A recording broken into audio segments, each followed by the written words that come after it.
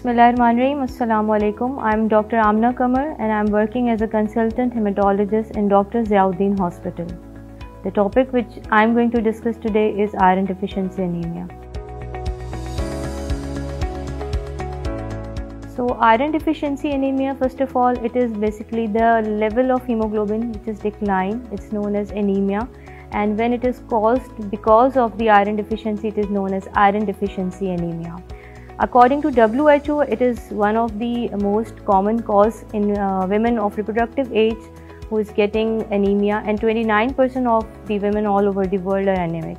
This percentage is quite high in Southeast Asia and it's around 41%, and in Pakistan half of our women are suffering from anemia. It is truly said that iron deficiency is mainly a feature of women, and for a male it is almost like that. It has to be 4 to 5 years to get an iron deficiency, but for females, due to different physiological and pathological condition, it is common, and they are prone to get iron deficiency early in their life, especially in the reproductive age. And the causes, of course, it includes the poor socioeconomic state of our country, the unhealthy diet, the imbalanced diet, improper intake of nutrients like B12, folate and iron in our diet, pregnancy and lactation, miscarriages, abortions, different sorts of infections like H. pylori and hookworm infections, different ways by which iron is lost in the body, for example from the urinary tract, from the GI tract, different bleeding disorders which can secondarily lead to iron deficiency. So there are multiple causes of iron deficiency which can lead to anemia in women of reproductive age as well as in children.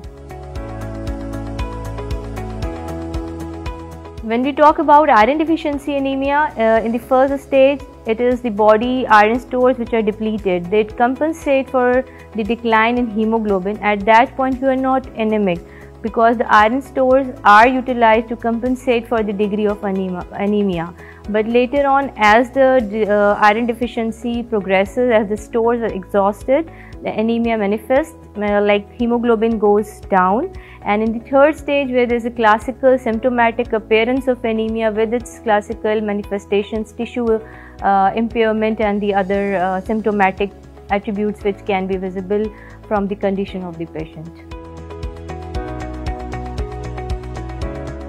One has to be very much alert regarding the symptoms of iron deficiency, and it includes shortness of breath, palpitations, irregular menstrual periods, and deficiencies may present like inability to concentrate or focus on a work, palpitations, rapid heartbeat, and cold femes, cold extremities, and pallor of the skin, fragility of the nails, thinning of the hairs. These all are the different symptoms by which a person can present with iron deficiency. CBC is a baseline test which a physician or a hematologist orders or a gynecologist orders to see the hemoglobin levels in CBC.